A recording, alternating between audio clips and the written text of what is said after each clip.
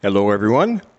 What could be more frightening than being trapped underground, maybe in a cave, maybe in a mine, maybe in a cavern with the dark and the walls closing in around you and monstrous entities and creatures everywhere? What could be more frightening than that? Well, how about 3 of them? That's right. Today I'm going to give you 3 horror books that all of them I highly recommend. 2 of them are out now, and the 3rd one is going to be available early next year. I will leave links down below to Amazon for all of them. And if you're claustrophobic or you're scared of the dark, these books are not going to help you. But they will frighten you, and that's the important thing. All right, so let's get started.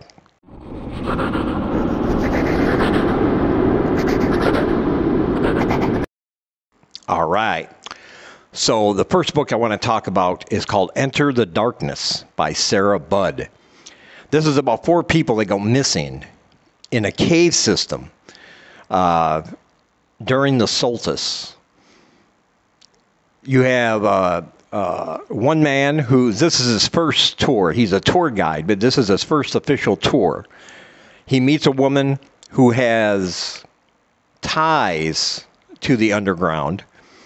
And during the course of his tour, she goes missing. He has a huge crush on her and decides to go and find her. But there's also a man named Bill who's the more senior of the tour guides at this location. He knows more than he's letting on. He knows some secrets about that cave system. He knows that, of course, it's very dark down there without the lights. He knows there's areas of the cave that have never been explored and certain other areas that nobody should ever go into. And he's determined to go in there and find them. And then you have a con artist, a girl who was chosen as a sacrifice for a spirit they call the White Lady, who comes to feed on human flesh during the solstice. So now you have 4 people that are in these cave systems where it's dark, it's claustrophobic, it's frightening, and only one of them will survive. I'm not going to tell you who. You'll have to find that out for yourself.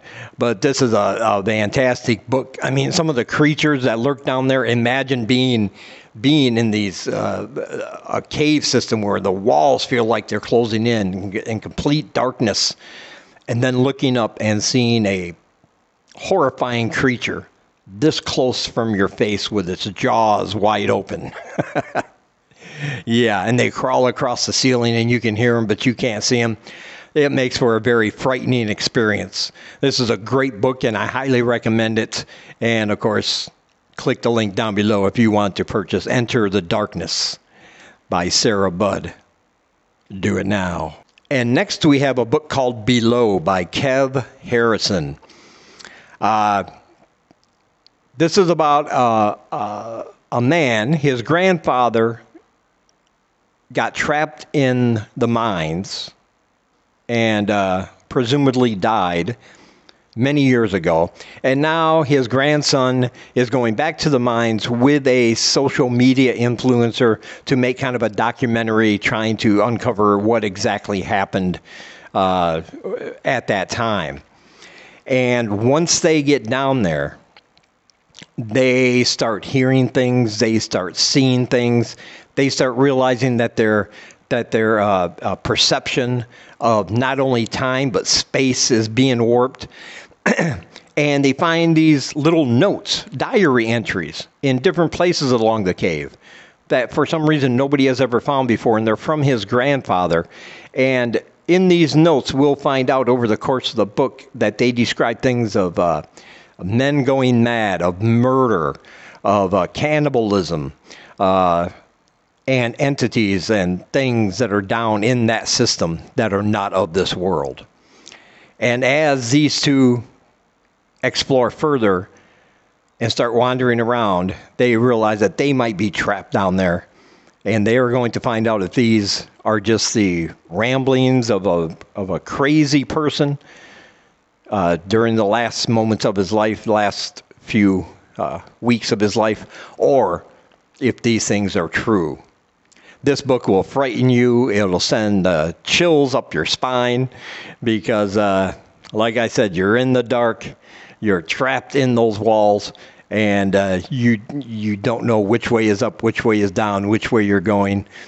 And every little noise is sounds like something terrifying coming to get you. So pick up a copy of Below by Kev Harrison.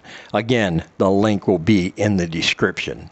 And finally, we have a book that's coming out next year in January. I forget the exact date, but there is a pre-order link that I will leave you from Amazon. And that is called Bloodtooth by D.W. Hitz. The beginning of this book is going to grab your attention, and it's not going to let go at all when you're reading. Okay, it's going to grab your attention. It's going to keep your attention. Some kids are down in a cavern taking a school tour. A few of them get separated from their group, and they find what they think is a secret cave hidden in the shadows where the lights don't reach and where nobody seems to know it exists. They decide to go explore, as kids do. Of course, that's a huge mistake, and let's just say some very not nice things happen to these kids. While they do get out, they are not the same physically, mentally, or emotionally.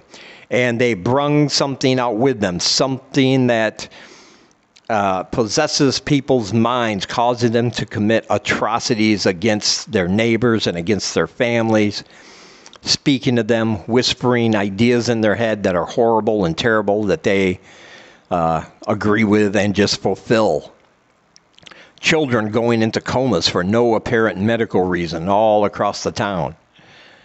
And this book takes place in the 90s, but then we also flash forward in sections to the year 2022, where they are now adults, and we see the ramifications of that period back in the 90s that they went through, because it seems like this evil has now reared its ugly head again. And those that experienced it back then are well aware that the similarities happening in the town now are the same as back then, and they have to find a way to fight it and defeat it once again forever. So yes, they're fighting this evil as children, thinking they've eliminated it, and now as adults they have to fight it again. That might sound like the basic plot to It by Stephen King, and it does have that kind of vibe, but this one is much more brutal, much more bloody. And except for that comparison, there's no other comparison to the two novels, because this one is original.